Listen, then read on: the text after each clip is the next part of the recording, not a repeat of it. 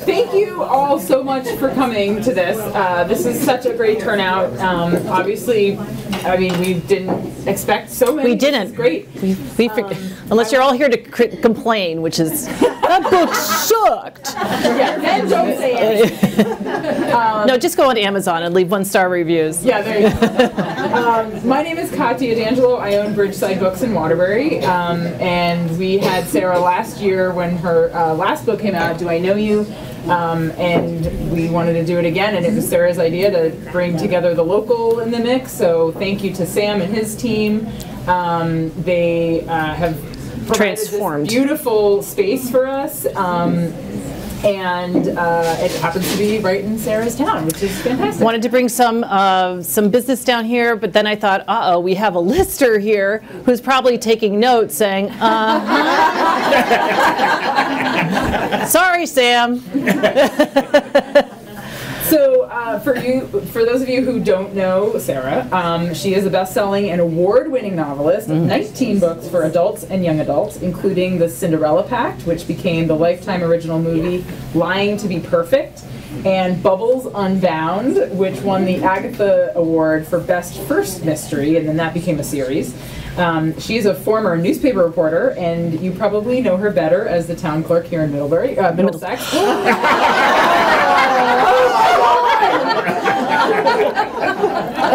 I'm so sorry. It's okay. Dr. Freud. By the way, we just had somebody move to this town, and her mother complained about the name. No.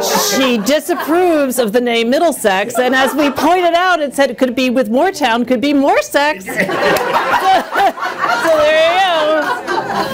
She would have been happier with maybe she thought she was moving to Middlebury. See, my middle school was on Middlesex Road, and as a middle schooler, let me tell you, that is Never-ending not only source. that, but the address was 69. Of course. I digress. Anyway, so I wanted to start this because with a question about how this was inspired by your house buying experience, because that's such a great story that you told me many months ago.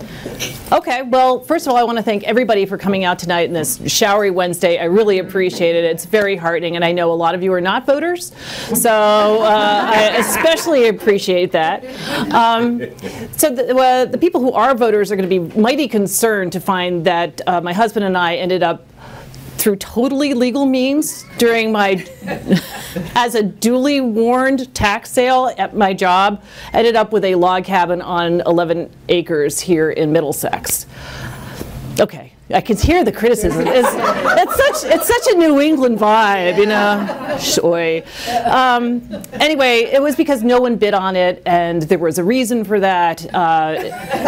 That we discovered later when we removed 8 tons of trash, 2 dead dogs. And when I say we, I mean not me. I mean Dorinda's husband David helped, and Charlie, and there were, you know, a couple of heroin addicts living there. So it was just kind of a bad, sad scene.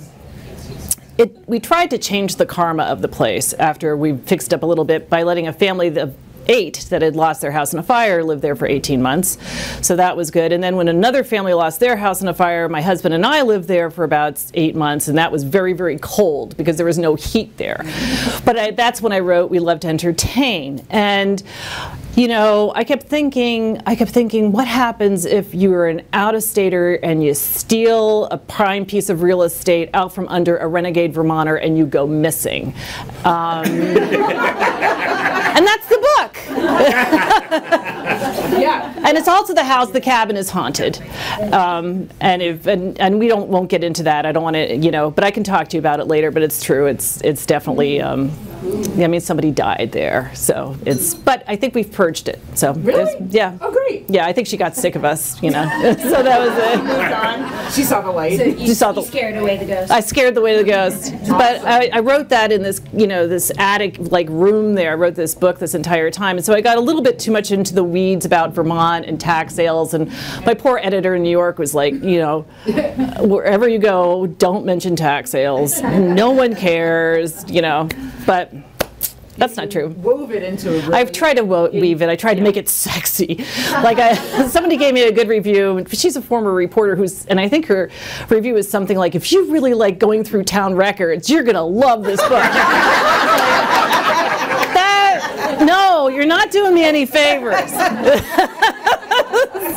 This is for a very small cadre. So what part of Kim's experience mirrors your own as town clerk? Well, there is a character in this that is a town yes, clerk. there is a, the long and short of it is that there is a town clerk, and she has a daughter who is working for the celebrity couple because this is her ticket out of town. And of course, bad things happen to the daughter after the celebrity couple go missing, you know, and poor Kim is trying to keep everything together. But Kim's not completely on the honest and the up and up either. And so that was where I'd like to correct the record for everyone. You know, I am on the up and up as much as I possibly can be. I just want to assure all Middlesex voters that.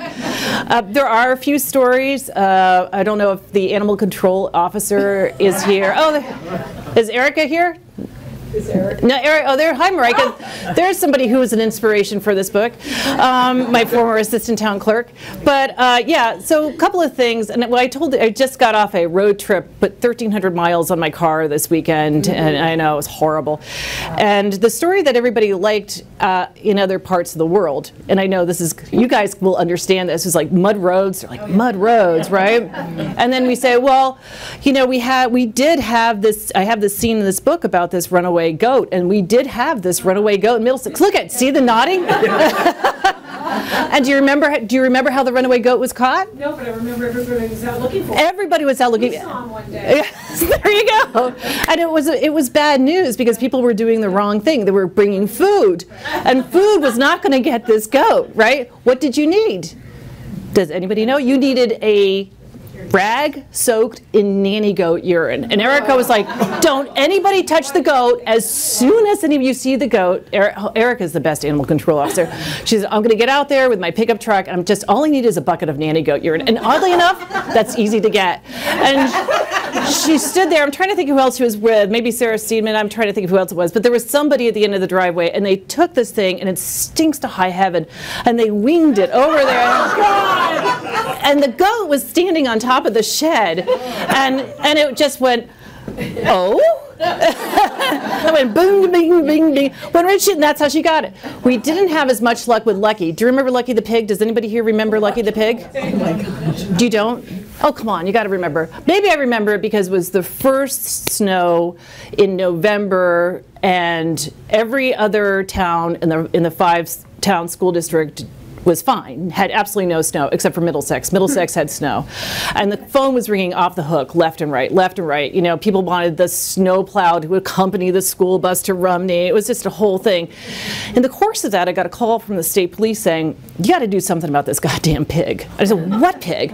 A pig was it was in the back of a truck going off to slaughter, and he jumped out on 89 right there. And there were cars sliding all over the road, and they were trying to avoid this pig, and the road was like icy, and this pig was going back, a pig on ice. And I swear to God, that it is true. Thank you, Marika. Marika was there. That the dispatcher said to me, well, you got to do something because we can't shoot it. We can't have pigs shooting pigs.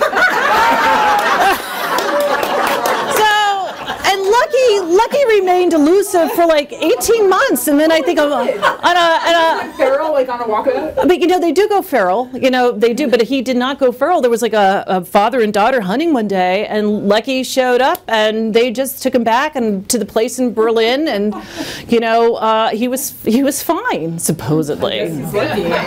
He was lucky. Wow. Yeah, I know. This is only like the tip of the iceberg of the stories, and the rest of them I can't ever tell. So that's. So, how do you feel about writing about kind of this personal this job of yours in a small town, like what what's right. that like? Well, I letting think people into your world. the weird thing is talking to everybody here who has been, inspirations in one way or the other. Because when you're going away, nobody knows anything. They don't, you could tell them anything. Like I was just telling Katya that this woman at this conference said to me that she loved Vermont. Everybody at the conference loved Vermont. I love Vermont. It's so precious. It's so sweet. I'm like, yeah. And she said, and so I can tell this crowd, right? You guys. And she said, this summer, my husband and I are going to Vermont. I said, oh, where? And she says, Verjean. I said, Verjean? Where is Verjean? And she said, Verjean. And I realized, does anybody know what it is? Vergennes. And of course, I being the hick, I'm like, sure, it's Vergennes, And then I put on my boots, put on my mucklucks, and walked out the door. The hick thing, it never ends. Next to Charlotte. I went through that. And I think by this time her eyes were beginning to glaze over. It's like, and if you see a town that's C-A-L-A-I-S, it's actually Calais. Calais, not Calais. She's like, okay, I get it, Great, you guys are ignorant. You're Charlotte, right? Right. I also, anytime there's a question, just pop in. Yeah. This is very conversational. Right. So okay, my next question is, how do you really feel about all of the HGTV reality shows? Well, I mean, that's the other thing talking to this crowd. Like, a lot of people don't even have cable. So it's like, right. And some woman wrote me and she said, when I saw that it had a reality show in it, I was like, bummed, So it's not that different from like the old school, This Old House. This Old House, yes, the PBS. For those of you. More, I don't know, don't hurt. I don't know. I think part of the fun for me was doing the culture clash, was having people coming from away. And I do, let's just put it this way. Do you see this beautiful carpentry here? This is all done by a carpenter in the valley. And every once in a while, I meet people who are building from the valley, and they are building outrageously expensive homes. They are building patios that are worth my house. Can you attest to that, Linda? Yeah. Right? And so I just like the image of those people coming in and taking some land and then, you can't trust us. I like the idea of Vermonters not being trustworthy. I think, we're just a little squirrely. I say, looking at Lee. What is HGTV? See, this proves my point. Yes. It was the original name is Home and Garden Television, but it morphed into something that is really addictive, where it'll have House Hunters or House Hunters International. And during the pandemic, it was really important to a lot of us because we could go to places that we hadn't, Couldn't go to. we could think about, well, let's see, if I had $500,000 to buy an apartment in Paris, I don't think I'd choose that one. They give you 3. And the idea of we love to entertain is that these couples, this is the other thing about HGTV, you have these young couples, my daughter's age, and somehow they're walking around with like, we only have $800,000 to put down on a house. You're like, who are these people? Because do they have student loans? And what kind of jobs do they have? I don't know. They're my niece. They're your niece. Oh, well, now we know. And then they justify this expense for this incredible kitchen or this outdoor patio by saying, yes, but we love to entertain, as though they are special people, right? The rest of us don't like anyone, so we're not going to spend $40,000 on a refrigerator, which you can do, that has a built-in coffee maker and television. Yeah, and it'll notify you when you're low on milk. Will it? Oh, yeah. Do you know this? Why, do you have one in Waterbury? No. I'm not putting something like that in my 1800s farm. The whole house will collapse, but that refrigerator will still be there. Yeah. Yeah, no, it'll like ping you. So that's perfect. Yes? Sarah, when you in the story use that whole sort of the subplot of the people on Reddit, I think it was. Yes. Like, did you have to research? Is that what people do, like, on these shows? Yeah, absolutely. They So how did you research? I just want to identify Liz Sharp. Liz Sharp is the person from your elementary school who did all the homework and then sat in class and can answer all the questions. questions. She is also our most hardworking select board member. So just to answer that question, yes, while you're filling out grants, other people are on Reddit. Yep. Okay. That's what's really happening in real life. In real life, yes, it's like they can't leave. They've just got to constantly be in contact, and yeah, so that's it. What is Reddit?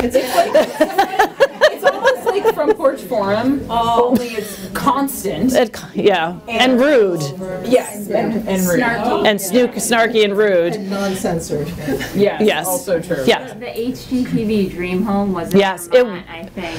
While I was writing the book, it was in Waitsfield, Warren, right. Yeah, and there is a really energy sufficient. It looked like this. It did. There's a house I used a lot down there in Warren. There, like, it's got the rubber roof, and it's got, this couple thinks they're being virtuous because they're building something that is no offense, that's environmentally efficient.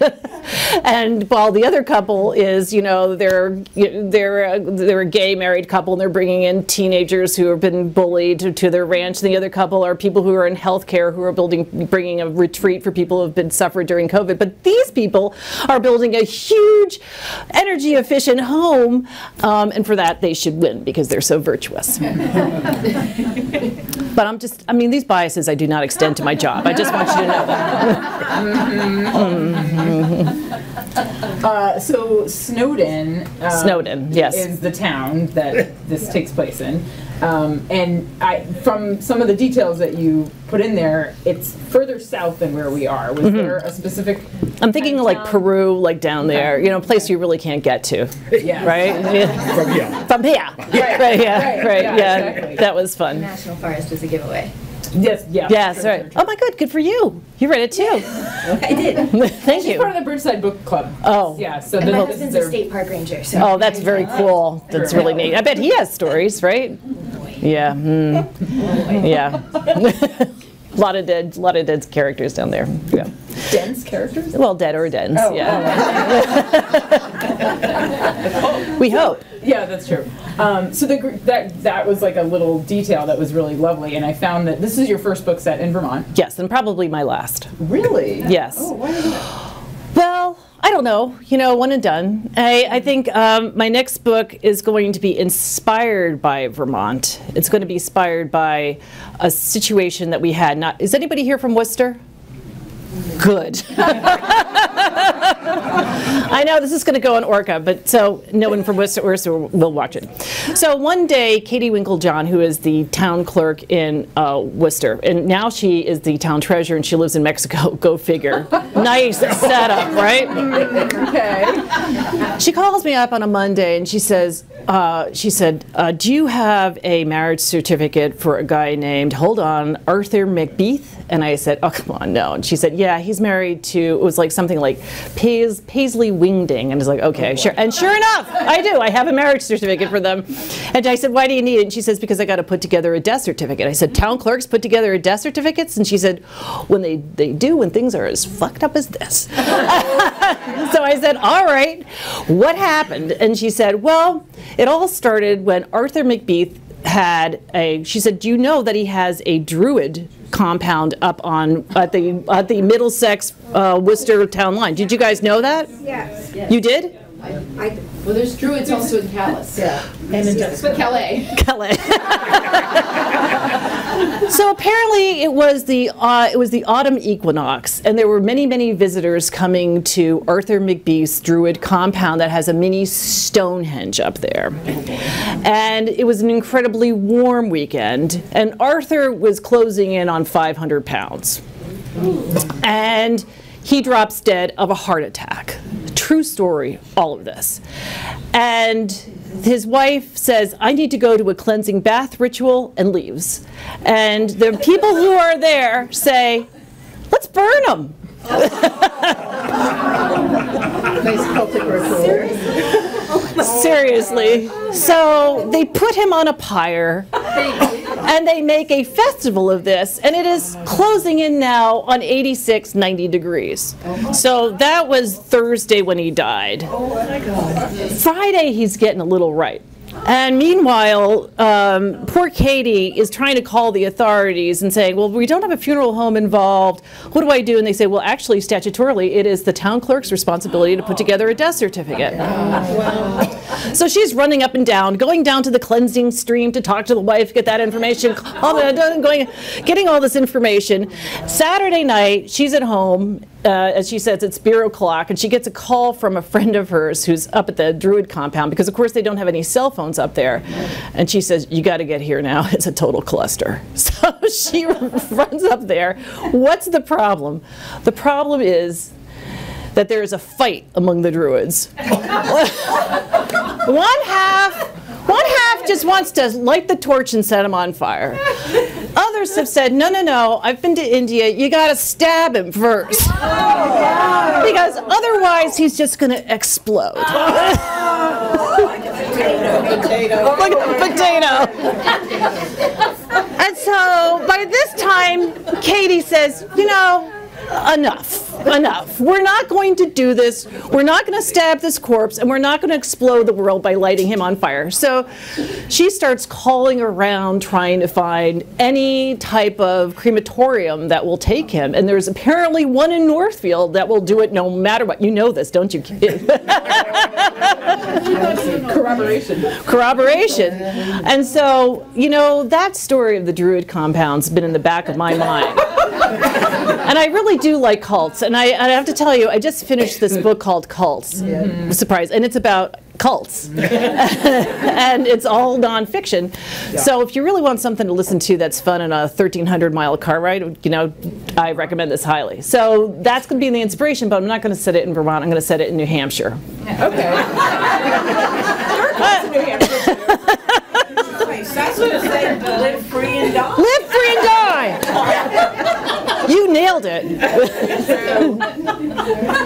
Very true. Yeah. Oh my goodness. Wow. Yeah. So okay. So you said it in Vermont, and I have to say the I want to say like world building of like really making it feel. Oh, good. That was so just like little details. Oh, thank you. I hope people who don't live here Yeah. can, I don't know, understand and like, oh wow, that like this. You know, who knows? It's going to be the people who really enjoy going through town records. There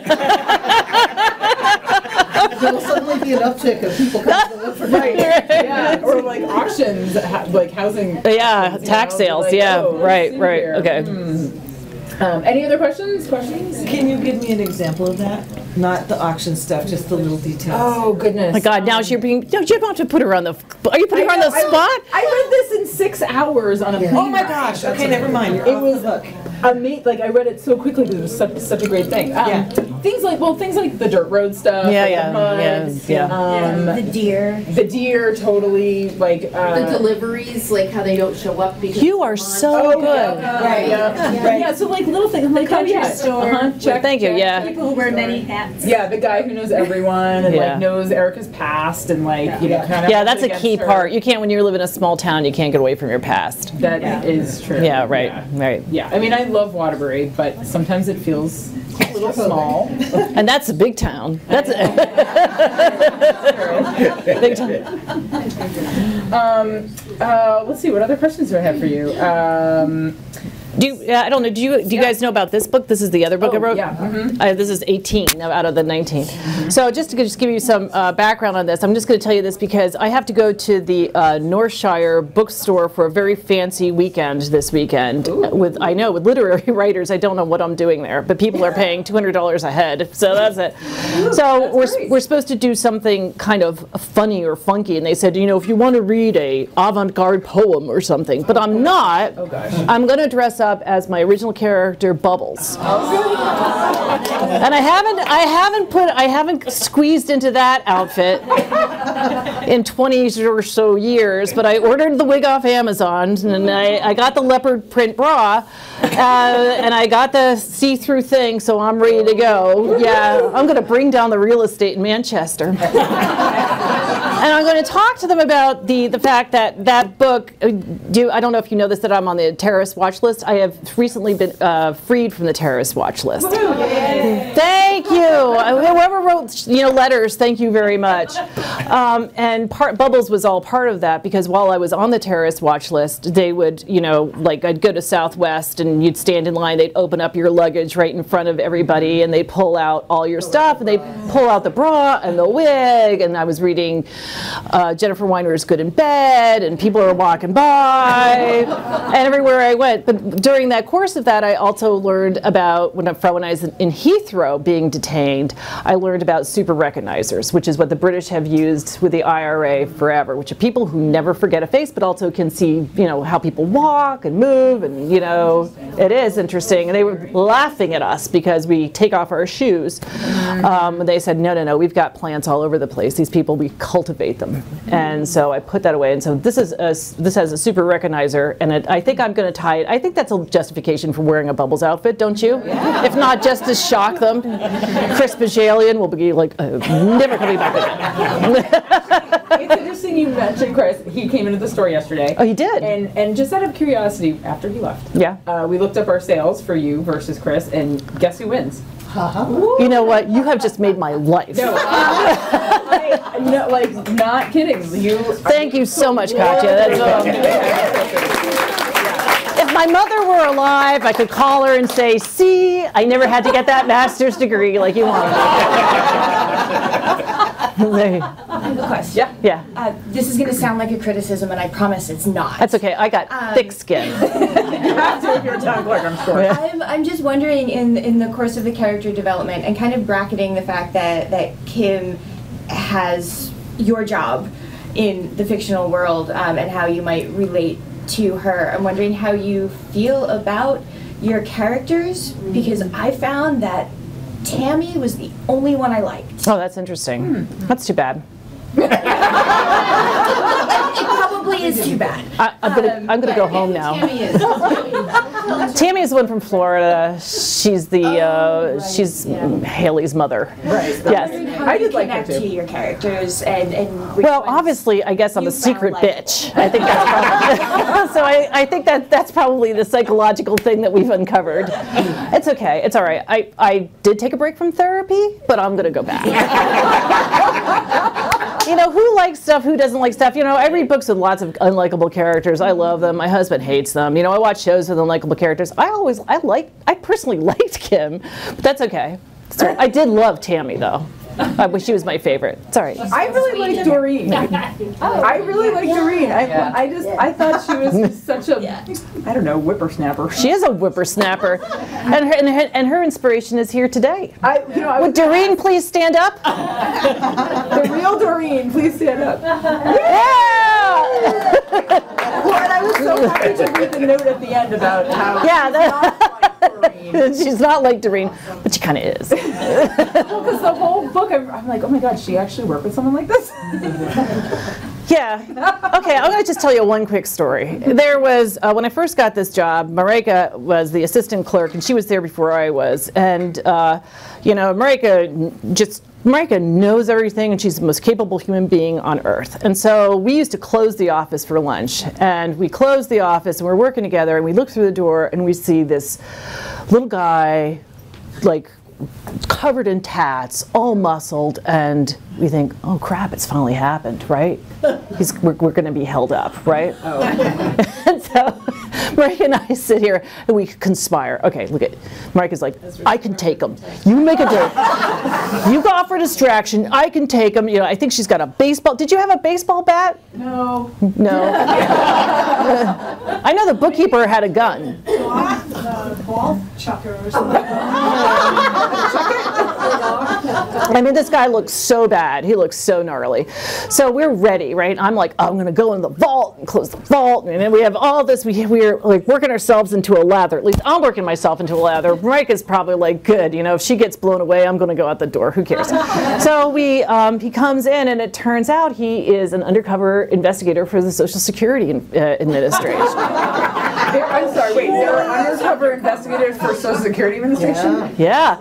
And he has a really big territory. I mean, it's like from Concord, Massachusetts to the Canadian border. So you don't see him too much. But if you see this guy coming up your driveway and you've been fudging your disability benefits, you'll look out. So we we do have moments like that in the town clerk's office, you know. Yeah. Here I thought he was from Berlin. Berlin. But I can say that because I live there. You can.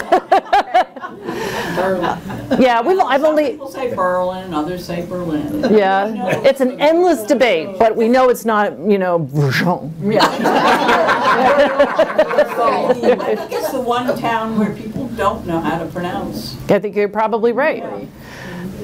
But you don't live in Bonn.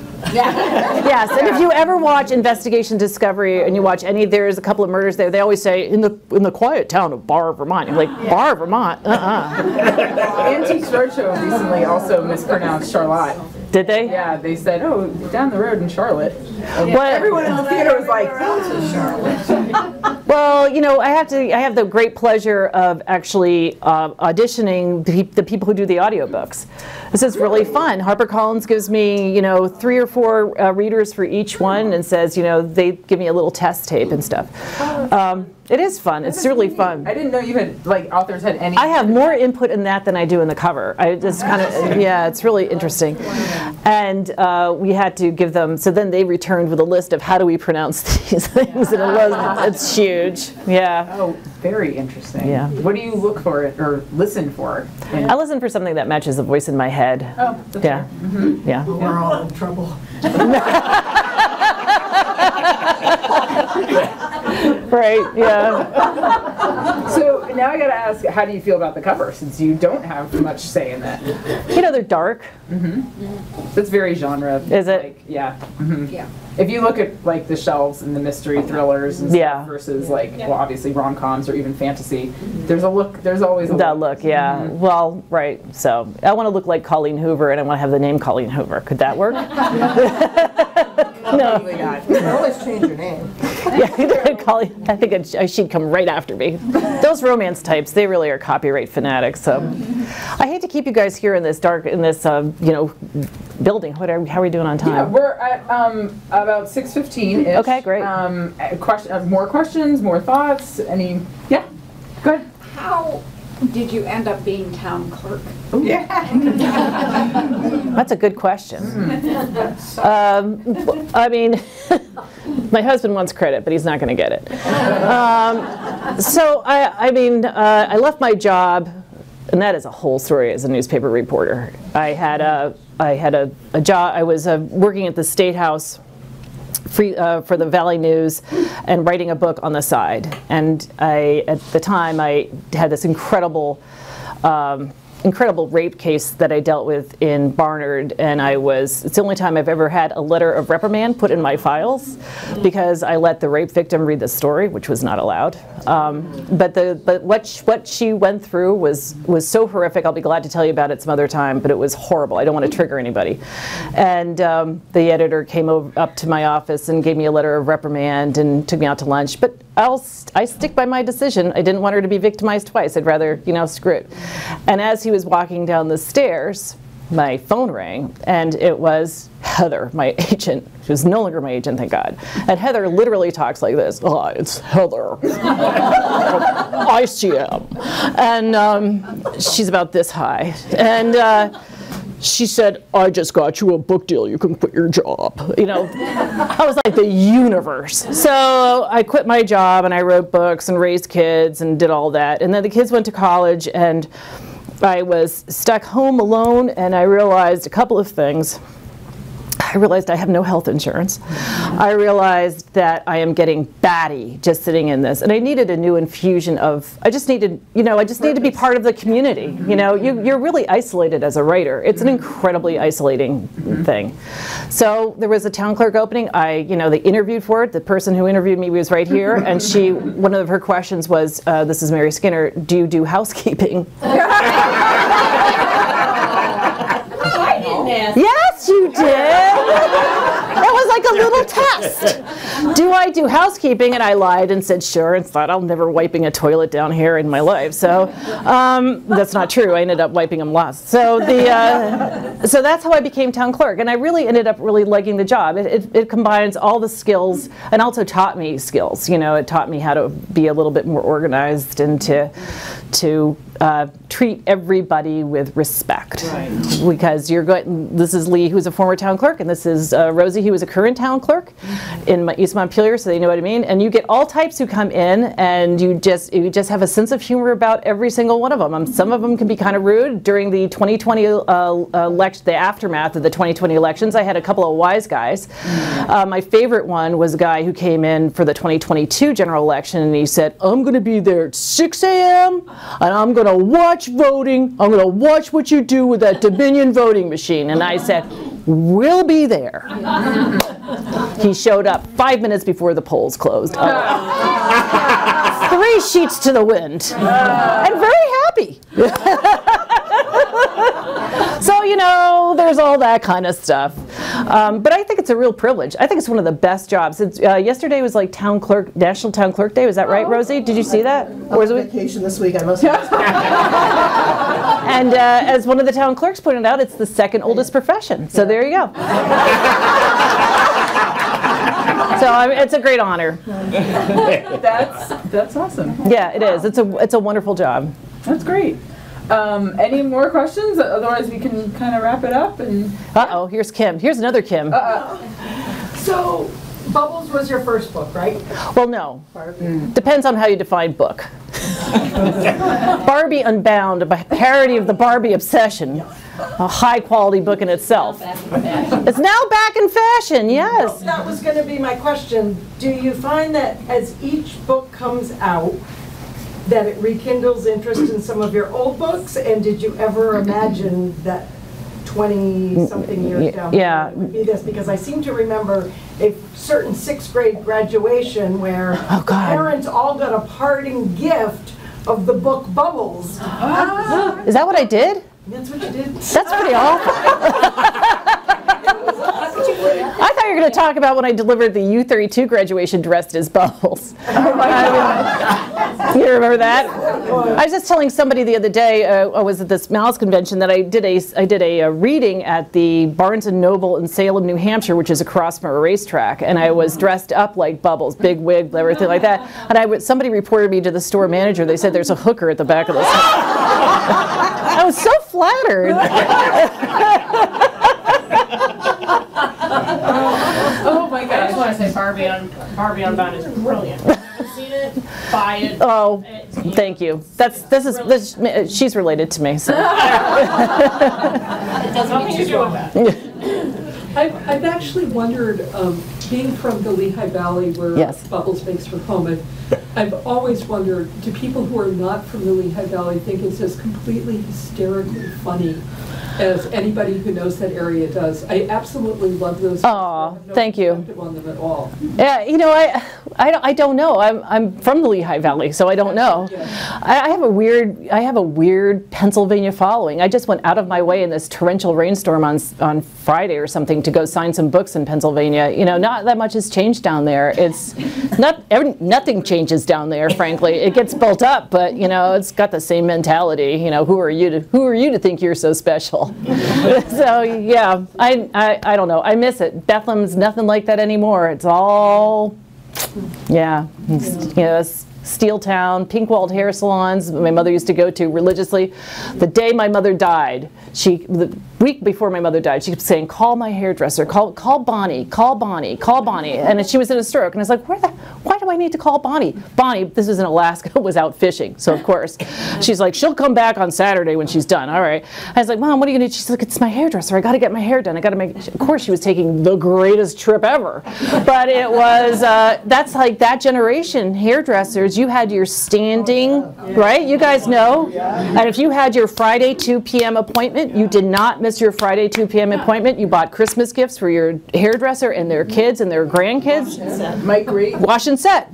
My great aunt was a hairdresser in Bethlehem. Karma.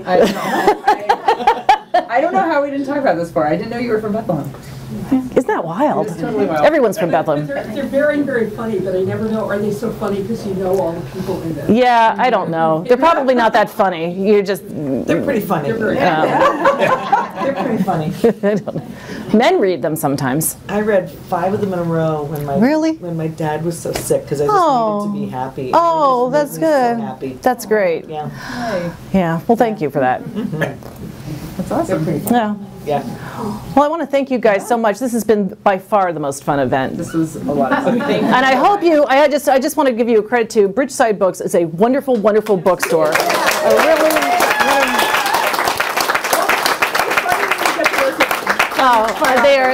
They're great. They're receptive. They got a cool stuff going on. It's in a cool area. I highly recommend it. And please partake of the local. Please go down there and Yes. And buy your book. Yes. or else you can buy the book. I can take credit cards and cash. Wine glasses, there's a tray just outside the door, if you could put your wine glasses on that. And then there is a bathroom, there's a door right there, that is actually a bathroom door. There's also a bathroom in the Red Hen hallway area. But yeah, and you're here to sign books. So. I'm here to sign books or whatever, and I want to thank you so much for coming. This is so much fun. This is great. Thanks. It was really fun.